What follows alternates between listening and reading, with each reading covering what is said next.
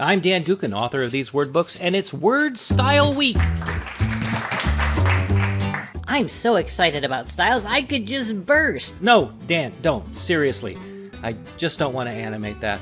Word offers two ways to create a new style. The best and easiest is to mess around with text, applying formatting, and getting it to look the way you want.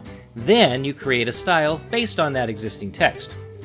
The second way is to create a new style from scratch, which works when you really know how formatting works in Word, otherwise it's a pain. As always, my mantra is to write first and format later.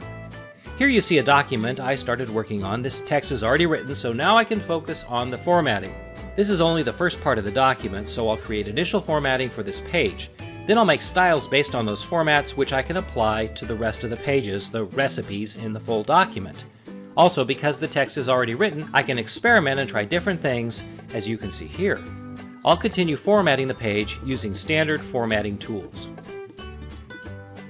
I'm happy with how this formatting looks, so I'll create the styles based on that formatting. Click in the title paragraph to grab its style. On the Home tab, I'll click the Gallery button in the Styles group right here and choose Create a Style. The Create New Style from Formatting dialog box is very simple. You see a suggested name and a preview.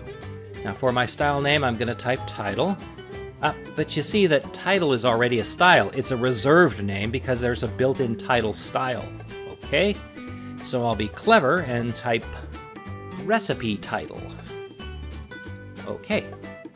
And here you see the new style appear in the Style Gallery, selected and ready to apply to text. I must repeat these steps for each of the styles in the document, giving each a unique name.